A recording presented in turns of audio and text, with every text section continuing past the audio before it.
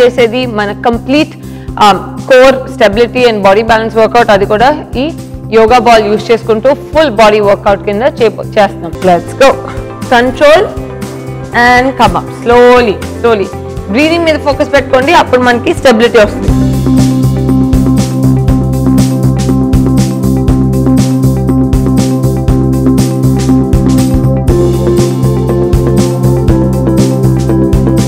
So next దీన్నే మనము on the stomach వెళ్ళిపోదాం.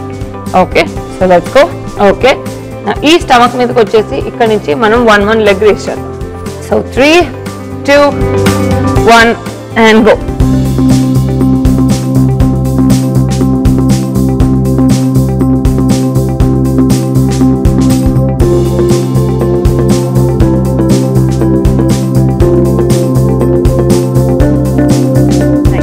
Same thing on the left side.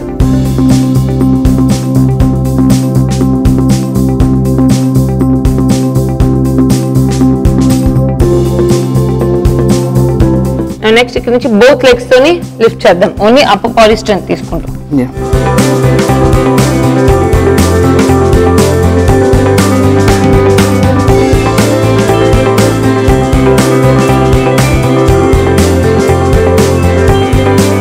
ఎప్పటికప్పుడు గుర్తుపెట్టుకోవాల్సింది ఏంటంటే మన కోర్ స్ట్రెంత్ ని మనం ఎంత బ్యాలెన్స్ గా పెట్టుకోగలిగితే అంత మంచిది.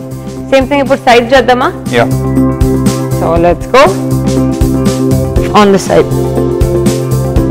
ఓకే, సో నా ఇక్కడ నుంచి మనము జస్ట్ 1 లెగ్ ముందుకి 1 లెగ్ సైడ్ కి and will go down and come up. 1, 2.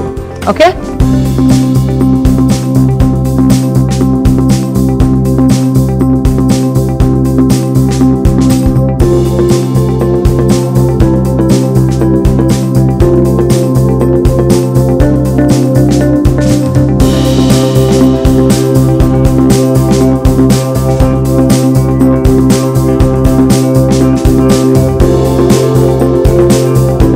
దాంతో మనకి మన సైడ్స్ కూడా బాగా స్ట్రెచ్ అండ్ స్టెబిలిటీ వచ్చి మన బాడీలో overall body control and body balance అనేది బాగా పెరిగింది. ఆసమ్. సో దీంతో పాటు మనకి మోస్ట్ ఇంపార్టెంట్ స్ట్రెచ్ అండ్ స్టెబిలిటీలో తెలిసేది ఏంటంటే స్ట్రెంగ్త్ అండ్ స్టెబిలిటీలో మన బాల్ని ఇలా ఎల్బోస్తో పట్టుకుందాం. అండ్ ఎల్బోస్తో పట్టుకుని మనం చేయాల్సింది ఏంటంటే మన ఫేవరెట్ ప్లాంక్ పొజిషన్. బికాజ్ ఈ బాల్ అనేది మనకి వాబుల్ అవుతుంటుంది, అంటే కదులుతుంటుంది. సో కదులుతున్నా మన బాడీ కంట్రోల్ చేసుకుంటూ మనము left do it. Okay, so అవి రెడీ?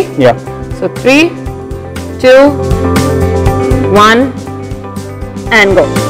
So control 1, 10, 9, 8, 7, 6, 5, 4, 3, 2 and చాలా మందికి ఇలా చేసినప్పుడు బాల్ కదిలి బాడీలో ఉన్న స్ట్రెంగ్త్ అంతా రిలీజ్ అయిపోతుంది. అందుకని ఇది చేసుకుంటూ ప్లస్ తర్వాత ఛాలెంజ్ చేసుకుంటూ బాడీని హిట్ చేస్తూ ఉంటే దెన్ ఆ బాల్ లో ఉన్న రెసిస్టెన్స్ అనేది మన బాడీలో పెరిగి మనకి ఆటోమేటిక్గా స్ట్రెంగ్త్ లో పెరుగుతుంది.